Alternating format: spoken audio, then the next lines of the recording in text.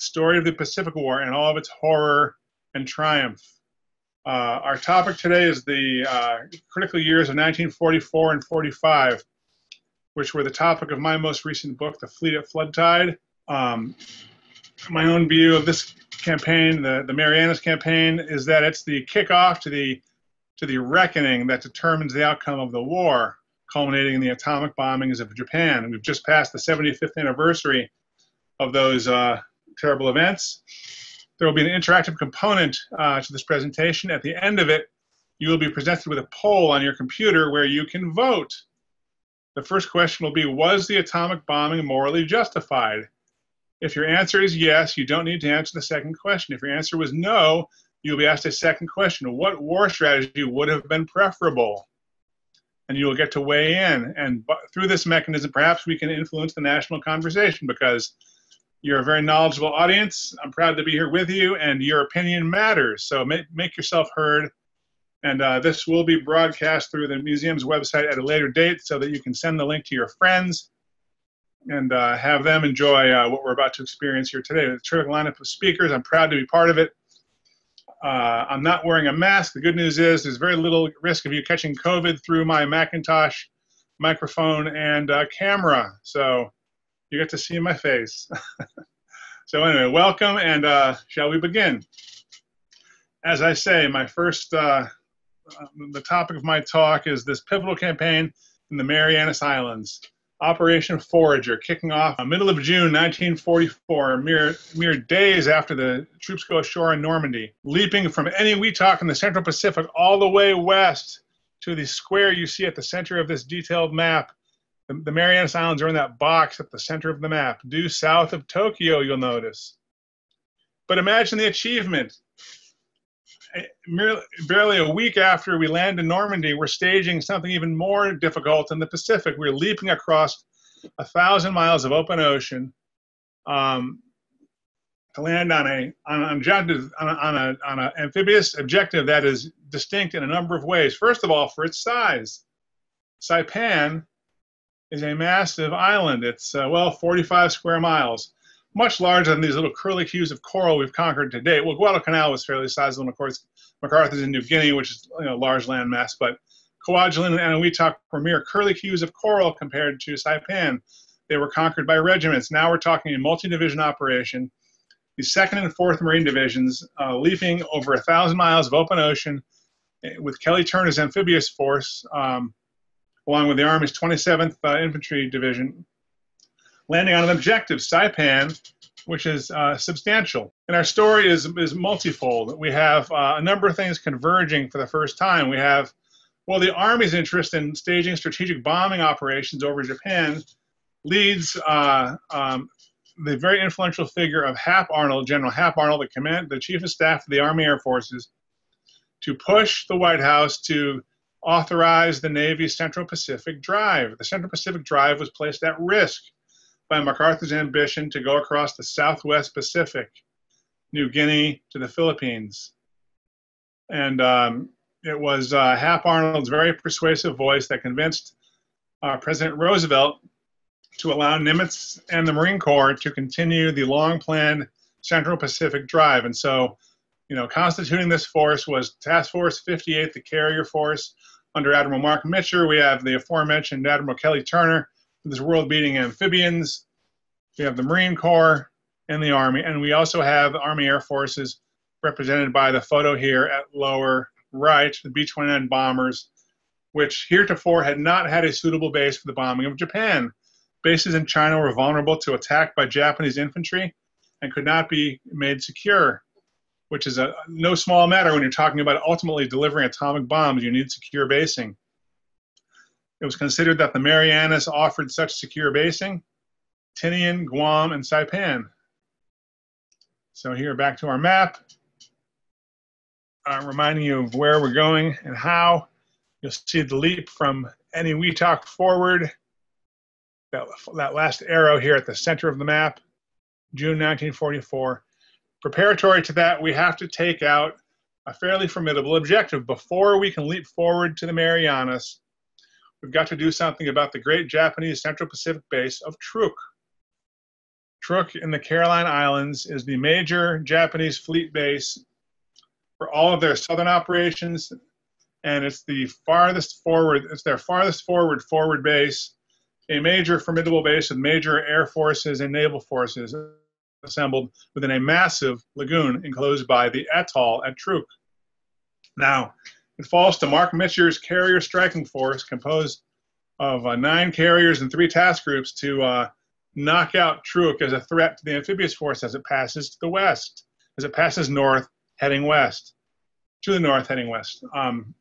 Operation Hailstone demonstrates the newfound power of a massed force of fast aircraft carriers of the Essex and the CVL classes. They are assembled in 3 groups of 3 to 4 carriers each. And when you have carriers in this number, in this concentration, you no longer are required to perform the usual hit and run operation that characterized, say, Halsey's early strikes in the Marshall Islands. When you've only got 2 or 3 carriers, you've got to hit and run, strike, then get out. And carriers are mobile. They're awfully hard to find over the open ocean. From land-based aircraft are really hard to press to locate carriers as targets. But when you only have 2 of them, you do have to hit and run. When you have 9 of them, you can hit and stay. So Operation Hailstone, the destruction of Truk as a fleet base, is our first set piece, February 1944. Spruance heads south to neutralize Truk and does so over a 2-day period, February 16, 17, 1944, demonstrating the newfound ability of fast carriers with a world-beating force of S-6F Hellcats and a striking arm of TBM Avengers and SB-2C Helldivers to come and work over a land base. And they do so in February, opening the way to crashing the gates of the Japanese inner sanctum. You see the dotted line at the center of this map. This was the boundary of what the Japanese considered their national defense zone as of 1943. And you'll notice that the Marianas Islands are tucked just inside the dotted line. And by crashing into this area, we are entering Japan's inner defensive line for the first time. And what this will do a number of things. It will, among other things, activate their fleet to a major fleet operation. The Marianas Turkey Shoot, the Battle of the Philippine Sea, ensues. It's the largest carrier engagement of the war, much larger than the Battle of Midway, and it's quite significant on its own terms. So let's see, let's go forward a couple slides to our picture of Raymond Spruance, Kelly Turner, and Paul Tibbets. These are the 3 organizing figures for my narrative. Spruance. What can you say about Raymond Spruance? Well, much as, there's a binary here. Much as people prefer the Beatles or the Rolling Stones, people will have a preference of Raymond Spruance or William F. Halsey. Spruance, Nimitz is chief of staff in Pearl Harbor for a long period of time while Halsey was running the South Pacific Command. Spruance, you can say, still waters run deep in this gentleman. Very reserved, very quiet, not outspoken, not profane, certainly very reserved. He was an intellectual in his outlook. He saw war as an intellectual challenge, and he expressed this to his wife in his correspondence. Margaret, he said, this war is interesting. It's an interesting war. And Margaret would say, what are you talking about, Raymond? It's horrible. And he goes, yes, it is horrible, but it's also very interesting. And it was because there were the innumerable complexities of waging the type of warfare that he had to handle going into the Marianas. Kelly Turner was his amphibious chief. Turner was also, like Spruance, considerable intellectual wattage. Turner was able to keep a 200-page operation plan in his head, accessible by memory, and was able to basically see the whole complex picture unfold from the bridge of his flagship, from the arrangement of the landing craft at the line of departure to each wave going in. He'd memorized and internalized the timing of the execution of very complex plans such as Operation Forager. So as Turner tackles the Marianas Islands, the Seabees have their own plans to transform these islands such that the B-29 forces, the 20th Air Forces, are able to use them to bomb Japan, culminating with Paul Tibbets, the commander of the 509th Composite Group, bringing his group of specially modified B-29s into Tinian to begin training to stage the atomic bombings of Japan. This is America's first atomic striking force, and Tibbets was, by acclamation, one of the best four-engine pilots that we had. He actually served in Europe and North Africa, flying B-17s before he was assigned to the Pacific. He was sent to the Pacific basically to save his career. He ran afoul of his superior officer in North Africa when he was ordered to carry out a bombing attack against Bizerte at 6,000 feet. Bizerte was a major seaport in North Africa, and Tibbets's group was ordered to bomb it at 6,000 feet. He rebelled at this order, and in a briefing, dressed down a superior officer by the name of Loris Norstad. Those of you who know your Cold War history will know Loris Norstad ends up as Chief of Staff of the Air Force and a major NATO commander. So this was not a man to trifle with, and Norstad had it in for Tibbets, wanted to put him up for a court-martial, and it was General Doolittle who was a commander who saved his career by transferring him to the Pacific. So Tibbets gets sent home to Florida, where he visited with his mother, Enola Gay Tibbets, and was eventually transferred to the B-29 forces to this very difficult new aircraft, which had all kinds of technical problems. But Tibbets helped straighten them out, and then he took his unit, the 509th Composite Group, to Tinian Island in 1945 to begin training to drop the bombs over Japan. Next slide, please. The Fleet at Flood Tide is the title of my book. This slide gives you a sense of what that flood consisted of. The large silhouettes are the familiar sights of Essex-class fast carriers. We've got a South Dakota battleship, and we've got some Baltimore-class heavy cruisers, some Cleveland light cruisers, some destroyers, and so forth. But the real flood is highlighted in yellow at lower right. You see the number of ships commissioned in each of these 3 years, 42 to 44. Well, the flood is the flood in amphibious shipping from 42 to 44. You see these big 5-figure numbers. Okay, it's well and good to commission 4 carriers, or 4 battleships in 1942, 2 in 43, 2 in 44.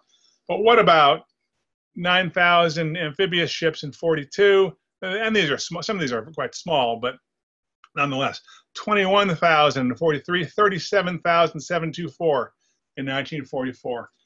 This enables what Admiral King calls the outstanding feature of the Pacific War, which was the ability to project heavy power, heavy amphibious power, through the lift capability of this amphibious task force over long stretches of ocean, such as we were carrying out in the Central Pacific in mid-1944. Next slide, please. And so as the fleet assembles at Majuro in the Marshall Islands in mid-44, they leave Majuro, Mitcher and Spruance do to take out Truk, and then the next objective is Saipan itself. And let's go to that map. Next slide, please. You see the great leap forward 1,000 miles from Eniwetok to Saipan in June of 44.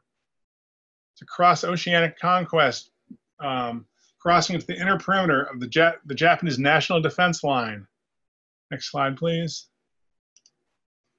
And we have the mighty amphibious task force of Kelly Turner landing on Saipan.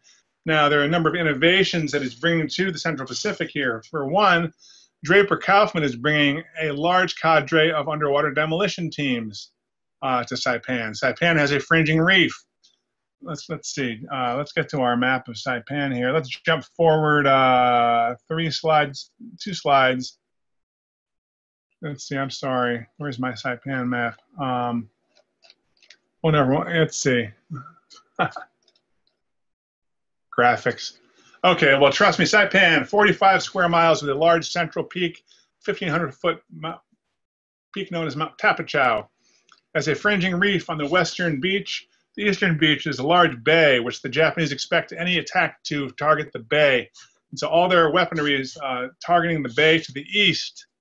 Turner comes in from the west. The only way he's able to attack the western coast and his fringing reef is to use the underwater demolition teams to gauge the depth, to set charges and blow coral heads, which will enable the Marines to land their swimming tanks. The swimming M4 tank is a great innovation that the Marines bring to the Pacific. And these are able to waddle through shallow waterways and land on defended beaches. And having M4s with you is a great morale boost if you're a Marine rifleman, because it's great cover from the Japanese snipers and so forth, which they had in great numbers on Saipan. So Saipan as a large objective, it's the first time, as I said, that we're tackling such a large objective with multiple divisions. And a number of things happen at Saipan for the first time. We're facing a large Japanese garrison, 30,000 Japanese troops and naval landing troops and soldiers are defending Saipan. It's got very difficult terrain. It's mountainous. It's full of crags and coral caves and basaltic lava caves. And the terrain, let's see, let's go to that terrain slide here. The one after the fifth, the picture of the Marines entering that thick cane. You can just see innumerable places for Japanese to hide. But the outstanding feature of the campaign is that for the first time anywhere in the Pacific War, we're facing a sizable objective with a civilian population present on a battlefield. Saipan is the home to some 25,000 Japanese civilians. Now, these are traders. They're the families of traders selling copra, sugar, and pineapple to the home islands. And it's a robust business. But we're dealing with a very challenging battlefield environment, reckoning with a large enemy garrison of troops, as well as a large contingent of civilians. We go into certain assumptions about how this is going to go, and our assumptions are thwarted. This is the revelation of Saipan, as it were, and it will bring a reckoning. Now, the Marines go ashore under considerable fire from reverse slope mortars and artillery on June 15th, 1944. And this provokes, let's go to the next slide. Let's see, let's go down to the one that's titled Battle of the Philippine Sea. This provokes the Japanese in the person of Admiral Ozawa to launch its carrier forces in opposition to the U.S. landings. Now, Ozawa has been biding his time, waiting to see where the U.S. offensive will go. He's contending with a two-headed monster, MacArthur, advancing across New Guinea toward the Philippines, and then there's the Navy and the Marines coming through the Central Pacific. Where will he commit his strength? Well, when the Marines go ashore in Saipan, he knows what he's got to do. He sends all 9 of his carriers under command of Admiral Ozawa to the Marianas to oppose the landings. And what ensues is the Battle of the Philippine Sea, the largest carrier engagement of the war. You've got 9 Japanese carriers against 16 American. Midway featured 4 carriers per side. So you can quickly do the math and conclude that the Battle of the Philippine Sea is a much larger carrier engagement than even Midway, although its importance is maybe somewhat dwarfed by Midway. It was important nonetheless. The euphemism the carrier aviators come up with for the Battle of the Philippine Sea is the Great Marianas Turkey Shoot. The innovation of radar direction, radar-directed combat air patrols are able to discern in advance the approach of Japanese aerial formations and intercept them at altitude, which is a wonderful thing. If you're a fighter pilot, you no longer have to gain altitude and hover burning fuel waiting for the enemy to appear. You know where they are. You go straight at them with a full fuel tank, and you have plenty of fuel to carry out an air-to-air fight. And the Hellcat pilots performed legendarily here. They claim 380 air-to-air kills. And then we have the poor Japanese have the matter of the anti-aircraft fire of the carrier task force, all kinds of battleships and cruisers flinging proximity-fused 5-inch ordnance skyward with a 30 to 50-foot kill radius, detonated by radar control. These projectiles put up a torrent of steel over the task force and knock down whatever the Hellcat pilots don't manage to bring down. I think we had a couple ships take hits, but no significant damage. And the outcome of it was an absolute rout of Admiral Ozawa's carrier force, the essential defanging of Japanese carrier force from having any effective offensive or defensive power, which will pay huge dividends in the subsequent campaigns in the Western Pacific, starting with Peleliu and Leyte Gulf. Let's see, our next slide will be beautiful F-6F Hellcat, number 5 there. We talked about what they did. Pilots who stood out in this campaign would be Commander of Air Group 15 off USS Essex, Commander David McCampbell. Then you've got Alex Vrashew, who brought down 6 Japanese aircraft in a single mission, famous photo of Varashi, which I'm sorry I don't have here, holding up 6 fingers with a huge smile on his face. Got big play back home in the nation's papers and signaled the arrival of American carrier aviation as truly a world beater. Now, another feature of the campaign was our submarine force operating in close, as it were, close cooperation with the surface forces. It was sort of by accident, I suppose. Our submarines were serving a scouting function, tracking the movements of Japanese ships coming up from the Celebes in the Western Pacific toward the Marianas. But we have a couple of signal successes. On the morning of June 19th, 1944, Cavallo bags the IJN Shokaku, a big fast carrier, one of the Pearl Harbor culprits, followed by the USS Albacore, getting her teeth into the brand new large Japanese carrier Taiho. So unfortunately, an error in damage control enabled Taiho to accumulate a whole bunch of gas fumes, and a spark just set her off like a firecracker, and she went down very quickly. Single torpedo hit from the Albacore, I believe. So those 2 submarines performed brilliantly in support of the campaign. And of course, we have Nimitz, we have Spruance and Mitscher with their world-beating naval aviators.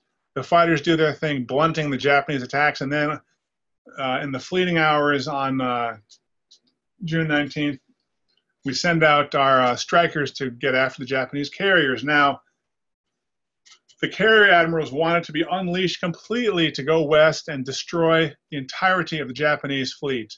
Spruance holds them on a leash. He declines the request to detach and steam west at high speed.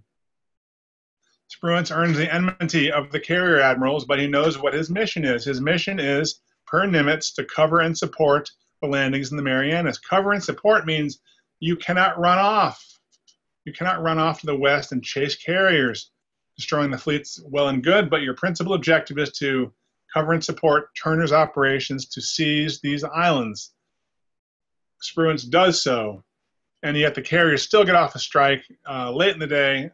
Late 3:30 p.m. sighting of the Japanese fleet enables one strike to fly off, and we manage to, let's go to the next slide, please. We catch the Japanese fleet, and we sink the IJN Hio, a fast carrier, and we damage one other, but we do not accomplish the total rout that the carrier commanders envisioned and hoped for. An incredibly dramatic moment proceeds as the pilots return after dark. Now, having carried out a strike at extended range, having engaged in combat, and now returning after dark across a 400-mile distance back to the fleet, you can imagine the ordeal these pilots find themselves in. They're exhausted. Every one of them is almost out of fuel as they approach where they expect the U.S. carriers to be. Many of them are wounded. Jigdog Ramage recounts hearing, people sobbing on the radio, envisioning having to crash into the open, dark ocean at night to their death. And he had to turn off his radio, it got so bad. Mark Mitscher and his radio snoopers are detecting the chatter, detecting the requests for location, and Mitscher makes a courageous decision. It's standard protocol for carriers to operate in a blackout condition at night. A single cigarette topside can betray the location of the fleet to snooping enemy submarines, and so the blackout is an inviolate rule of nighttime carrier operations.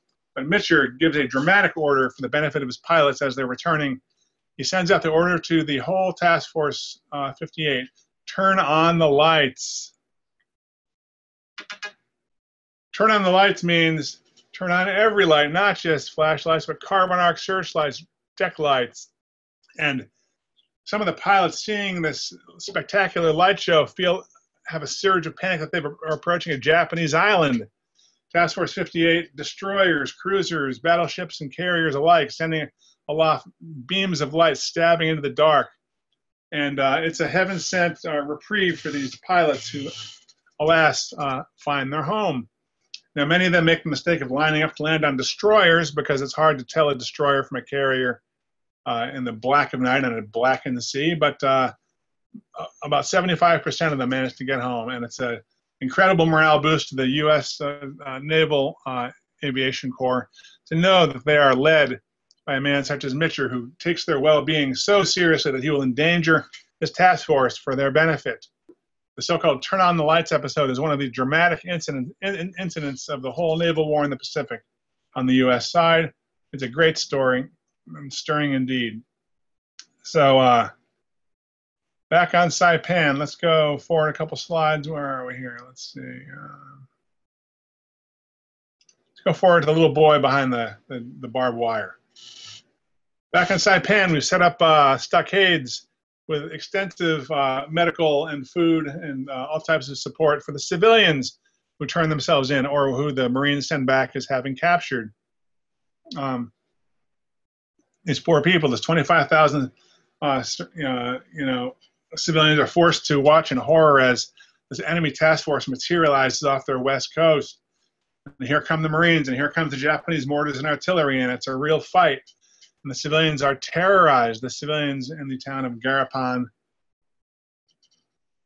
on the west coast of Saipan head to the hills. And I, in some of, at the FDR library, I found some incredible memoirs of some of a young Japanese girl, Shizuku Miura, who witnessed all this and headed to the hills to hide out. And what that means is hiding out with the Japanese army. Now, the Japanese army has been brainwashed by their commanders to expect the Americans to be absolute barbarians. Maybe it's a case of projection, but the Japanese commanders informed their rank and file that American Marines are only accepted into the Marine Corps by demonstrating their ferocity by killing their own mothers. And so that being the case, God knows what they will do to you. Do not allow yourself to be captured. And so as the Marines are overrunning Saipan, now the 4th Marine Division runs straight across the island, securing the Aslito airfield, the principal airfield in Saipan in the south of the island. The 2nd Marine Division lands and holds a pivot, as it were, on the shore, pivoting north as the 4th Division. The 2nd Division holds the coast, while the 4th Division sprints across the island.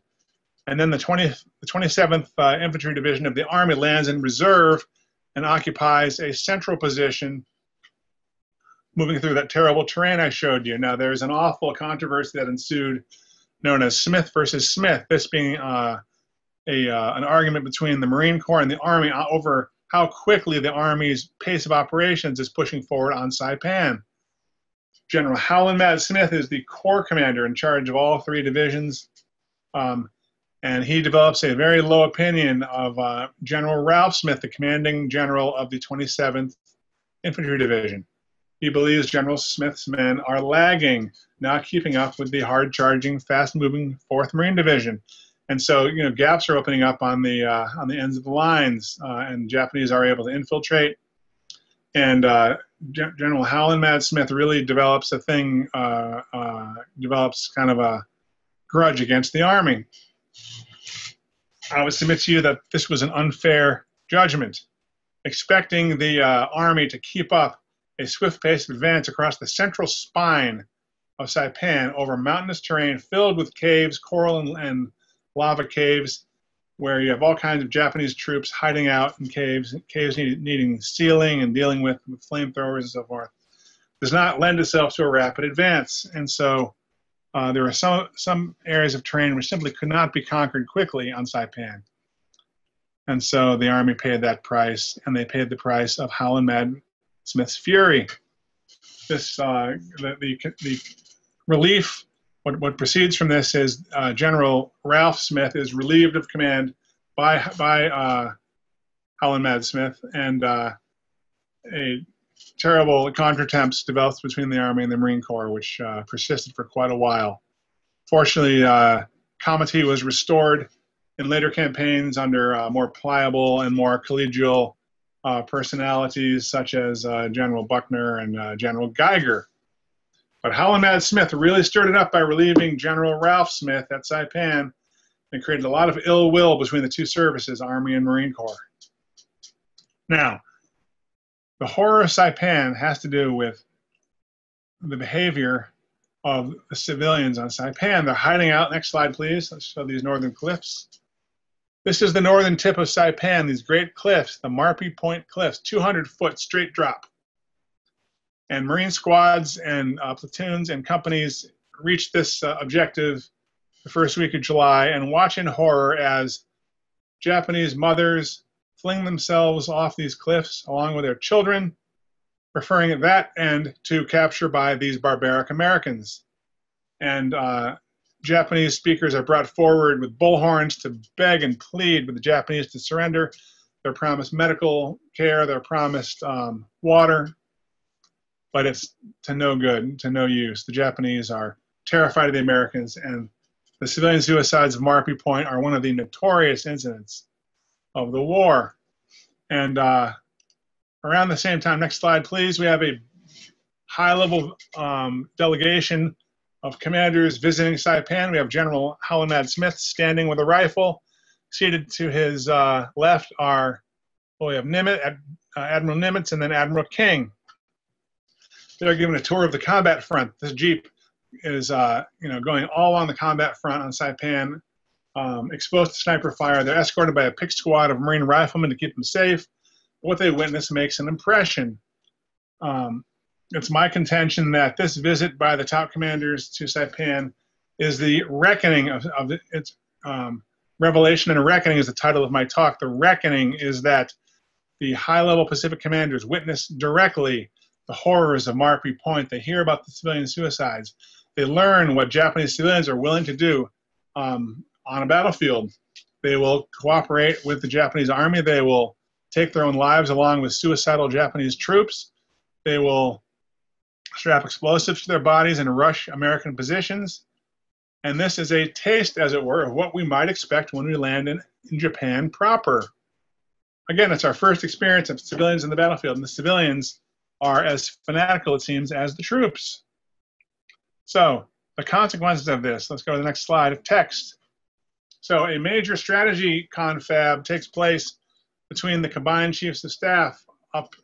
Well, first we have MacArthur visiting with President Roosevelt in Hawaii, followed up by the president writes to MacArthur afterward. You've been doing a really magnificent job against what were great casualties given us by climate difficulties, given us by climate and by certain human animals. That's a rough language coming from a Democratic president. And it's my contention that this has an impact on the attitude of the American High Command toward the Japanese opponent. Next slide, please. There's a major, as I indicated, there's a major strategy meeting at Quebec City between the combined chiefs of staff of the British and American high commands. King attends. And following this, there's a Allied press communique. This is official government language. Read it. In a very short space of time, they reached a decision on all points, both with regard to the completion of the war in Europe, now reaching its final stages, and the destruction of the barbarians of the Pacific. The barbarians of the Pacific in an official press communique. This is a signal that Japanese conduct on Saipan has impressed the highest level in Washington. And what follows is truly, truly terrifying. Plans for the invasion of Saipan are outlined in our next slide, please. Let's advance to this blue slide showing Operation Cornet, Operation Olympic, followed by Cornet. Operation Downfall is the code name for the final invasion of Japan. For those of you who haven't read it, I highly commend you Richard Frank's wonderful book, Downfall. It is the best book about the final year of the war, about the reckoning of American commanders with the prospect of an invasion of Japan and with the conduct of the Japanese High Command during that final critical year, most notably the summer of 1945. When it was clear to one and all that the fall of Saipan portended the end. Any rational military commander could see what that meant for Japan, and it in fact meant the fall of the Tojo government. Tojo is sacked as prime minister following the loss of Saipan, and he's replaced with a ditherer, Suzuki and then Koiso. And the great tragedy of the Pacific War at this point is that even though it's clear to one and all analysts that the war is over, look at what the loss of the Marianas does to their strategic position. They can no longer access, with the loss of Saipan, the Japanese can no longer access the raw materials in the southern regions, namely Malaya, Indonesia, and so forth. The blockade, the stranglehold around Japan is put into place by submarines by surface ships, by naval air forces. And so here you see the massive plan for what will finally subdue Japan, landing 14 divisions of the U.S. 6th Army, staging in the Philippines, landing in Kyushu. Estimated kickoff date for this would be November 1st, 1945. Following this is Operation Cornet, bringing 25 Army and Marine divisions into the island of Honshu, the central island of the Tokyo Plain. Next slide, please. Let's see our CBs in action here. Back on Saipan, Tinian, and Guam. The conquest of these three islands carried out in succession. Once Saipan falls, the 2nd and 4th Marine Divisions hop over to Tinian, covered by artillery emplaced on the southern area of Saipan. It's so close, it's a mere miles from to the south of Saipan. Tinian is a flat tabletop island. It falls in a week with a very light loss of life, and we have the first combat use of airdropped napalm by U.S. Army Air Forces operating from Saipan, P-47s flying from Saipan, bombing Japanese troop positions, formidable shore bombardment by battleships and cruisers, and a very quick conquest. Now the Seabees go about doing what they do best, working with Army aviation engineers. They bulldoze massive airstrips on the north area of Tinian, the southern area of Saipan, and Guam as well. And our capacities in this regard are unmatched. And once we have, the Japanese did manage some air attacks and bombing attacks staged from Iwo Jima against the new aerodromes in Saipan. They did burn out some B-29s. But once these aerodromes are completed, the offensive operations kick in. And by Thanksgiving Day on 1944, we have, next slide please, we have major B-29 strikes staging from Saipan against Japan. Now, General Haywood Hansel is the commander of the 21st Bomber Command, which is based in the Marianas, subsidiary group of the 20th Air Force. And the initial strategy is to carry out high-level bombing of Japan. It doesn't work, though, because the winds over Japan are hurricane force at high altitude. And it's almost impossible not only to drop bombs up there, but even to fly. And so the B-29s had an awful time bombing their targets accurately from high altitude. And so what Curtis LeMay decides is that we have to bomb at low altitude. And moreover, given the nature of the Japanese targets, the cities are made of wood. The best weapon to use is the incendiary bomb, a fire bomb. We literally burn these major Japanese cities out from the core. Nagoya, one after another, Osaka, Tokyo, they burn through conventional bombing. The March 1945 bombing of Tokyo killed some 80 to 100,000 people in a series of hurricane-level firestorms that kicked off once the flames started, sucking in air, and it's a true Holocaust. So let's go to the next slide, showing an aerial view of the incendiary bombing. So from about 2,000 feet, these 500-pound clusters scatter 38 metal tubes filled with incendiary gel. Little 6-pounders about 20 inches long.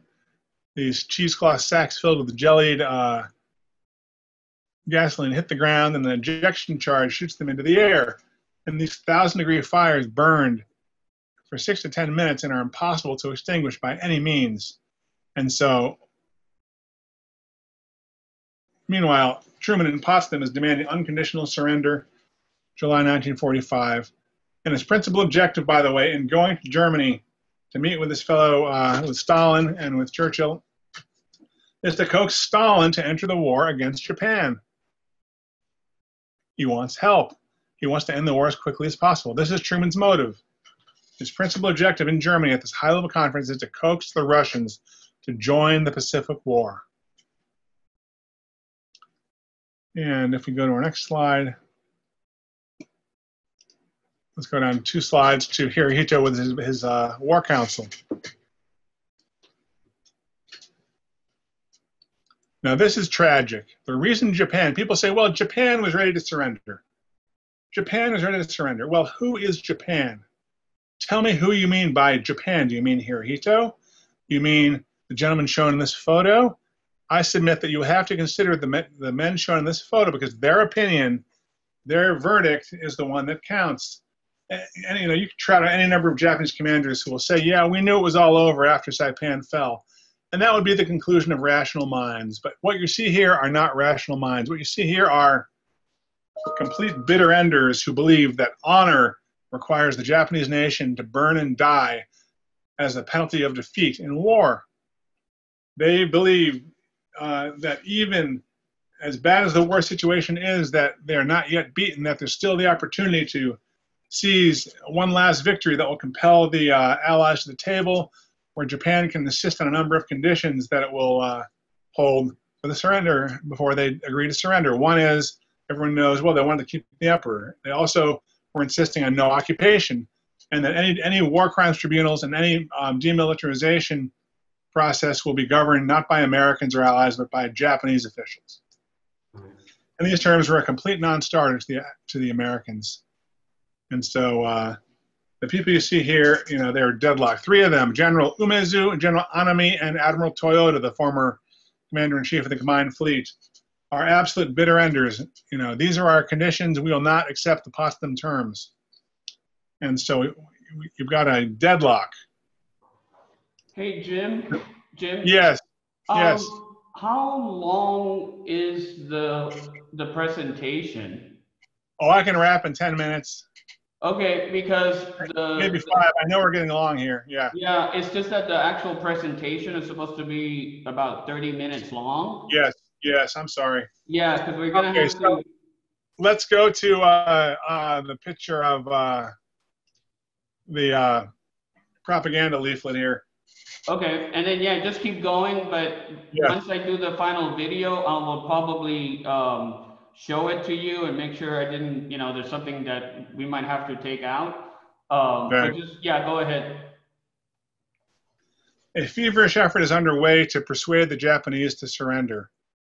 Leaflets by the thousand are dropped over their island garrisons and over the home islands, trying to persuade them that the emperor and their war leadership is leading them to doom. And I suppose this will be the case. The next slide, you see the B-29s and the atomic bombing, the atomic bomb image. There are plans underfoot in the New Mexico desert to unleash a new type of bomb over Japan. There is no hesitancy on the part of the American leadership to use it. The goal has got to be to end the war as quickly as possible. And with the deadlock that's present at the Japanese War Council at the highest level, there is no hope short of this bomb to compel a surrender. The firebombing of Japan by conventional means has made no impression on the Japanese war leadership. There is opinion in the War Council is unmoved by what happens in Tokyo in March of 1945. And so we have Nimitz and the atomic bombing of Japan. On August 6, 1945, the B-29 known as the Enola Gay leaves Tinian with Paul Nimitz at the yoke and carries out the little boy bombing of Hiroshima. Now, some people say, well, we should have carried out a demonstration bombing. We shouldn't have hit a city. We should have bombed a military objective. Well, Hiroshima was arguably a military objective, but moreover, it was also a sort of demonstration. And it's interesting to note that even after Hiroshima, Japan does not surrender on August 7th or August 8th. So from this, we can conclude that a demonstration would have had, if we'd blown up some little meaningless atoll off of Japan or an island, some uninhabited island, would have made no impression upon the Japanese.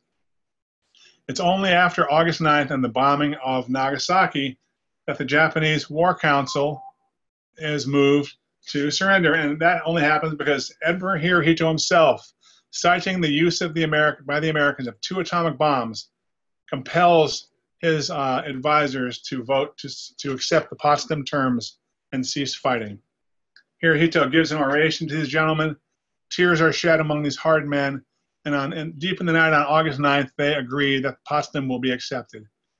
And on August, even afterward, you know, Hirohito gives a national radio address on August 14th where he announces decision. And even after this broadcast is recorded, a coup attempt is staged that results in some killings at the Imperial Palace, as some rebels under General Anami, that famous bitter ender, they want to seize the recording and prevent it from being issued. Alas, they fail, and Anami is forced to do the honorable thing and takes his own life.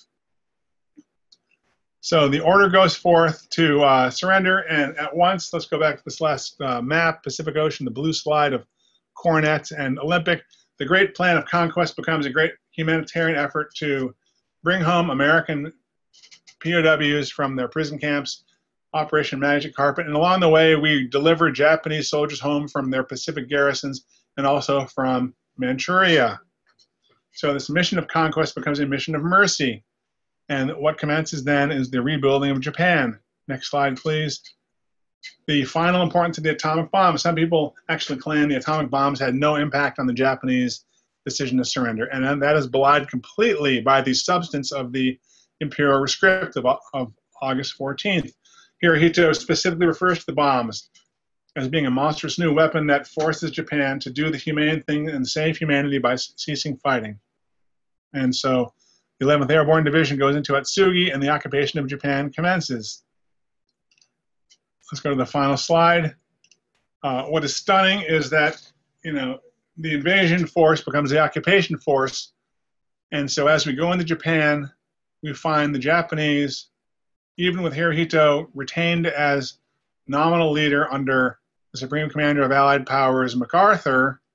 MacArthur is essentially over the emperor, and what's stunning to the Americans is how completely the Japanese give way to the American will. They're compliant. They're even courteous.